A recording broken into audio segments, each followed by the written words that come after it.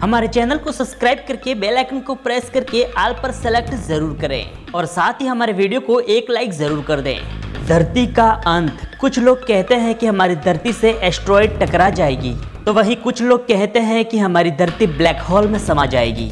लेकिन जब ये होगा तब हमारी साइंस इतनी तरक्की कर लेगी कि शायद इन घटनाओं को हमारी साइंस रोक लेगी। लेकिन एक घटना है जो ये होकर रहेगी और हमारी धरती इसी के चलते खत्म हो जाएगी, चाहे आप जो भी कर लो। और इसमें हमारी साइंस भी कुछ नहीं कर सकती, चाहे वो कितनी भी तरक्की कर ले। धरती का अंत हमारे सूरज के अंत से ही होने वाला है। सूरज के बिना हमारी धरती जिंदा नहीं रह सकती।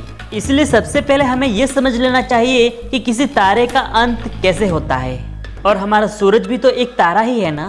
किसी भी तारे की ऊर्जा एक प्रोसेस से उत्पन्न होती है जिसे हम न्यूक्लियर फ्यूजन कहते हैं। किसी भी स्टार के अंदर हाइड्रोजन एटम होते हैं जो आपस में फ्यूज होकर हीलियम के एटम को बनाते हैं। इसी न्यूक्लियर फ्यूज से सूरज और बाकी तारे को एनर्जी प्राप्त होती है और हीलियम आइटम्स जो हाइड्रोजन आइटम्स के मिलकर बनते हैं वो भी आपस में फ्यूज होना शुरू करते हैं, जिससे किसी तारे को और भी ज्यादा एनर्जी मिलती है।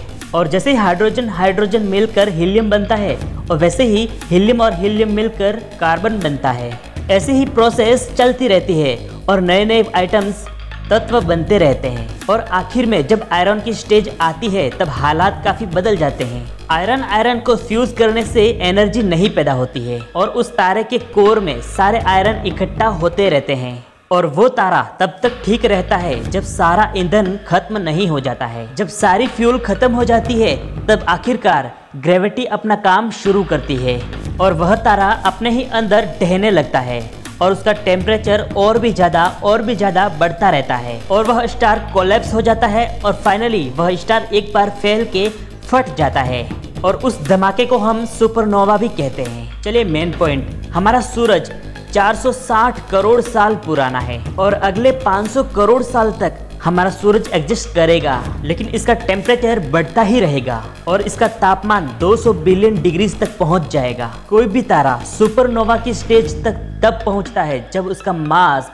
बहुत ही ज्यादा होता है, सूरज से करीब 8 से 12 गुना ज्यादा। लेकिन हमारा सूरज उतना बड़ा नहीं है, इसलिए हमारा सूरज सुपरनोवा का रास्ता ना लेकर एक दूसरा रास्ता लेगा। जब हमारा सूरज इस स्टेप तक पहुंच जाएगा तब वो फैलने लगेगा और ये एक नॉर्मल स्टार से रेड जॉन स्टार में कन्वर्ट हो जाएगा।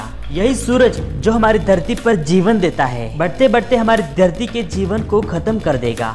हमारा सूरज अगले 700 करोड़ साल तक ये फैलता रहेगा और इसकी साइज अभी के मुकाबले 200 गुना ज्यादा हो जाएगी। इतना बड़ा कि एक एक करके सारे प्लेनेट को निगलना शुरू कर देगा।